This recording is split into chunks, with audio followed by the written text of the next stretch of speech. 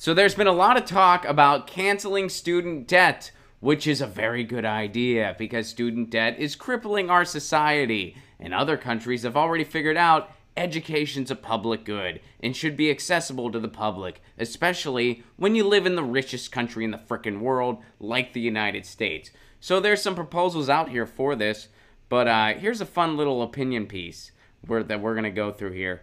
Let's see. Bernie Sanders' student loan forgiveness creates more inequality. Okay. Senator Bernie Sanders introduced an ambitious plan this week to cancel all student loan debt. Similarly, Senator Elizabeth Warren's student loan debt forgiveness plan would be funded by a new tax on ultra billionaires. So the College for All Act, which is Bernie Sanders' plan, this would cancel the student loan debt of nearly 45 million Americans who pay an average of $3,000 per year, and subsidize college tuition for low-income individuals underrepresented in certain districts. In total, this plan would cost $2.2 trillion. This would be paid for by new taxes on Wall Street, a 0.5 tax on stock trades, a 0.1 fee on bonds, a 0.005% fee on derivatives. According to Sanders, these taxes would raise more than $2.4 trillion. So it would be enough to pay for it. This costs $2.2 trillion. These Wall Street taxes would raise $2.4 trillion.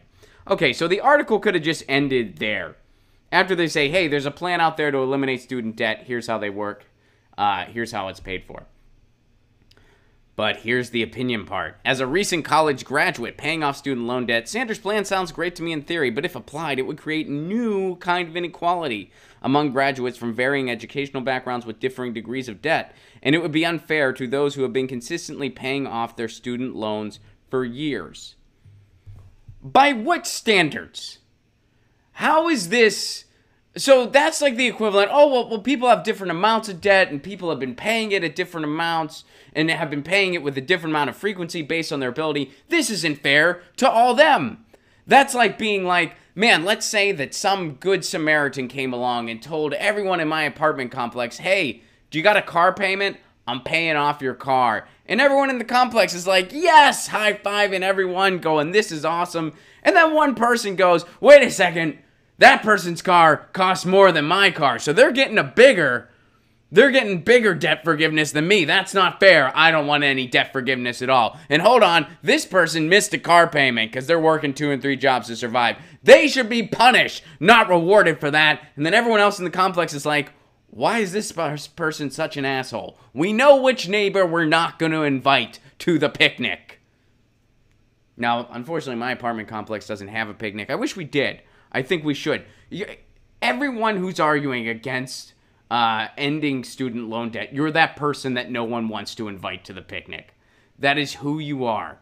There is nothing. What if we just didn't do anything based on people who didn't have, well, for people who paid off their debt, this isn't fair to them. Okay, well, I guess we should have never had cars, because cars aren't fair to people who had to travel on horseback for so many years. Really wasn't fair to them. I guess it's unfair. I guess it's unfair that we have fast laptops and computers with the internet, because some people had to pay $3,000 for a computer at some point. Getting a little bit of your hair in my nostrils, by the way, Lucy. I guess it's not fair that she gets to have the best cat food available to cats now, when a bunch of cats back in the day, they didn't even have specialized cat food. You get the idea. And, okay, if you don't have student loan debt, well, I don't have any student loan debt. Okay, well, are you going to have kids? Guess what? They're not going to have student loan debt now. That's a pretty good thing. Do you have a small business? More people are going to have expendable income now. Canceling student loan debt benefits all of society, not just people with student loan debt. It benefits everybody. So all these arguments against it can just be traced back to pure selfishness and short-sightedness. If you're going to just, well, I have mine, so fuck everyone else. Okay, that's a shitty attitude. But it actually does benefit you too. And it's such a crippling debt on our society, instituted by predatory loan practices. Oh, well, you agreed to a loan, blah, blah, blah. Yeah, these are predatory loans that back people into a corner. It shouldn't be legal what they're doing and what they've continued to do. So somehow, you know, for the people who are against canceling student loan debt, you don't have a problem with predatory loan practices exploiting people for profit, but you do have a problem with the idea of education as a public good. How backwards is that? The answer is very. It's very backwards. But let's go to this article. Let's see some of the arguments here. So student loan payments depend on several variables: number of years spent in school, salaries, the prioritization of expenses, to name a few. Those who struggle to pay their debt on an entry-level salary, often at the expense of leisurely pleasures like eating out and traveling, will justifiably feel cheated out of Sanders' quote government bailout. This is what the article calls it. You really, what's wrong with you if your student loan debt gets canceled and all you think about is, man, all that time I spent paying it. And I bet some people didn't pay theirs. Well, fuck them.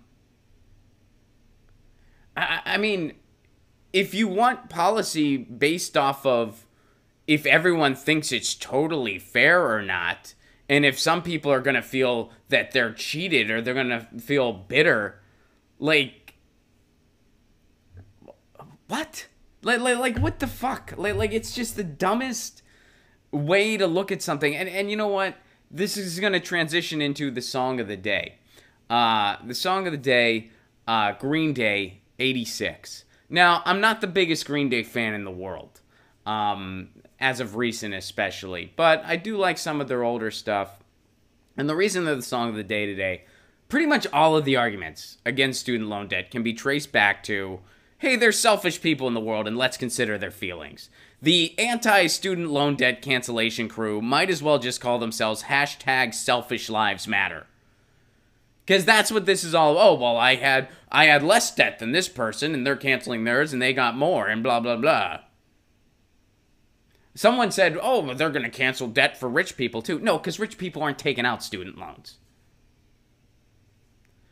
And again, it benefits everybody. The idea of college as a public good, of education as a public good, benefits everyone. It benefits a populace. It leads to a better society. It leads to an economy with more expendable income. It leads to lower crime.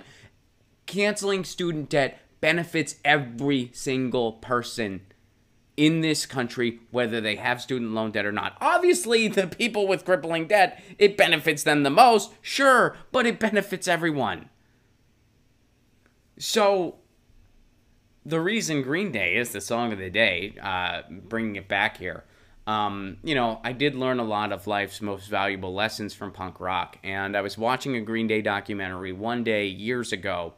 I was maybe 10 or 11 years old. I was really young, and there was this, like, documentary on Green Day, and Green Day singer Billy Joe Armstrong did grow up relatively poor, and they asked him what that was like growing up poor and if it ever bothered him. And he said, you know, my mom taught me to never worry about the people that have more. Because, you know, like they talked about how, like, you know, he grew up in Northern California. There were some rich people around him, but he did not come from means. And he said, you know, my mom taught me early, you should never worry about people who have more. You should never dwell on people who have more and think, oh, they have more than me, lucky them. You should only worry about the people who have less. And that's a great life lesson.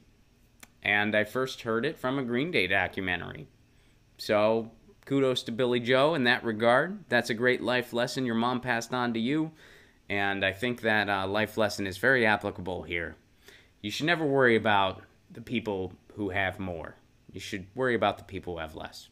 Don't worry about someone who maybe got more debt canceled than you got canceled. Or the people who got debts canceled while other folks didn't or you didn't. Worry about the fact that there is a crippling debt situation in this society that is bringing society down. And here's a solution for it that'll better everyone in society. Oh, and all those little Wall Street taxes that are going to pay for it. Guess what? The people on Wall Street are still going to be rich. So don't even get a violin for them. That's absolutely ridiculous. All right, so there's that. Get your news on with Ron. Don't you want to know what's going on? We're getting our news on today. Get your news on with Ron. Don't you wanna know what's going on? We're getting our news on today. You can tweet me an article at Ron Placone. We'll go through it together and